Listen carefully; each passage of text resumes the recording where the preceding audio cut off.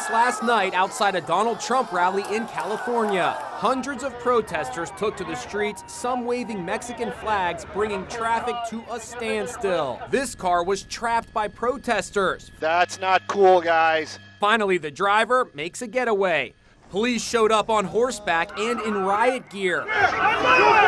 Go back! Protesters scrawled foul language across squad cars. The crowd cheered when an effort was made to overturn this cop car. One driver did donuts. Look how close he came to the people on the street. Some Trump supporters found themselves getting knocked around. You all right, buddy? Nearly 20 people were arrested last night during the mayhem.